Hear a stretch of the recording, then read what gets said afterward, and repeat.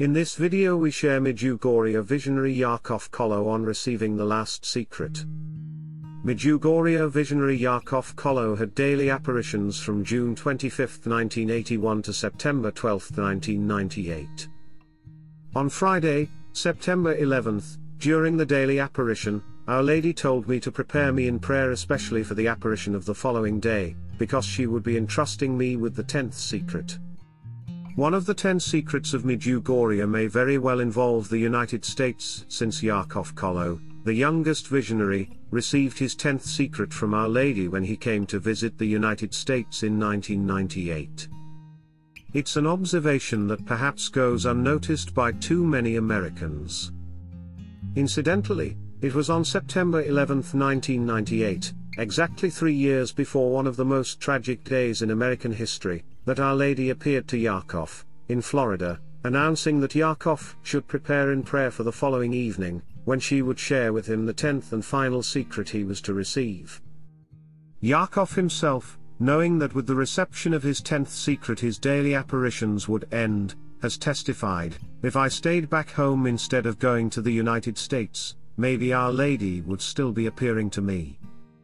The visionaries have, on numerous occasions, alluded to severe chastisements that are connected to the final secrets of Medjugorje. The visionary Mariana Soldo has especially testified that the final secrets must transpire, that these chastisements are not irreversible. In an early interview she emphasized, "The 10th secret is terrible and nothing can alter it. It will happen."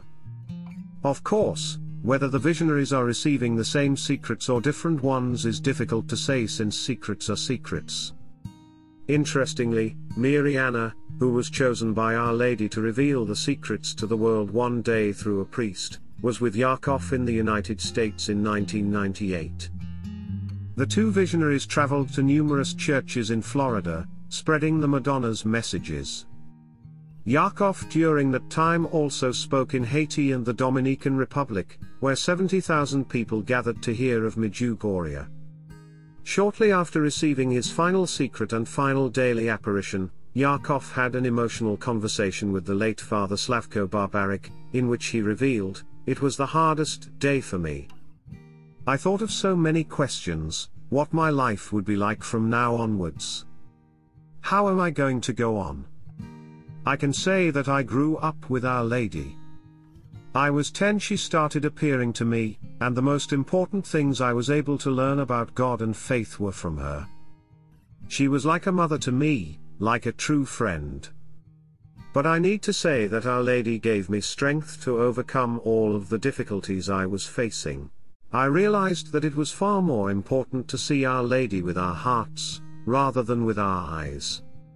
Thank you for supporting my channel.